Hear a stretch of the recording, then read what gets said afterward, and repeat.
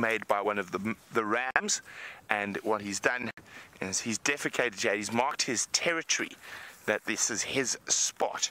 That's what he's done. So there we go, an Impala midden. Okay, well, looks like we've got someone coming to join us. Rebecca's asked me to come and show you how it's done. Oh, Rebecca's being cheeky. Oh, the Impalas? Oh, I thought you were talking about the tracking. Oh. Oh, yeah, apparently we're having a competition. Having a competition. A competition, an Impala Poo spitting competition. I'm very bad at this. So there's the line. Oh, there's a thorn in my shoe. There's the line. Okay, that's the line. Ow, ow, thorn, bad thorn. Oh dear. No. Are you going to speak up for my... I will shout in Brent's general direction. Oh, where did that thorn go? Okay, I think I got rid of it. Okay, off you go, ladies first. Okay. I'm so bad at this. I'm really bad at this. Oh, go stand next to your Impala Poo. Oh, standing in a pile. Okay, well, it's more or less there. Okay, let's see. Oh.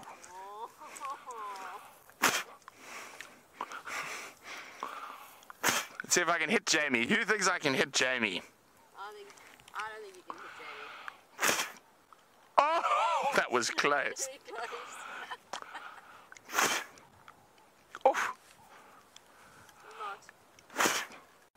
No, the wind, the wind. That one was on target as well. Now I've got to compensate for the wind, get a curve on. I went the other way. Okay, one more, and then I'm going to stop spitting poo at Jamie. Oh, there's a big one. There's a big one. Oof, here comes the wind. There comes the storm.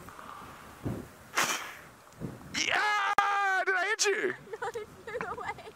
Did I hit you, Vim? Oh, I hit the cameraman. Oh, dear. Well, at least I hit someone. Okay. Bye. We're going to go see what Herbie's found. So our plan is if these tracks, because we've got tracks coming out of here that looks like when she went to go fetch the cub, so we might try backtrack her tracks, because we think she's got a kill somewhere in this area. And so we'll let Jamie wander off. Now, of course, I'm sure you're a bit worried why I put poo in my mouth, but don't worry. Basically, all it is grass. So it's very finely digested grass, and the herbivores don't have any parasites that can affect human beings. You would never do that with lion dung or leopard dung. It's very smelly, and it's got lots of nasty chochos like flukes and tapeworms, but that's only in lion poo. Hampton Oaks thinks it's gross. Well, maybe you guys are just not tough enough, because out here in the bush we spit poo, we walk for miles, and hopefully we don't get flattened. Wow, this is coming in quickly.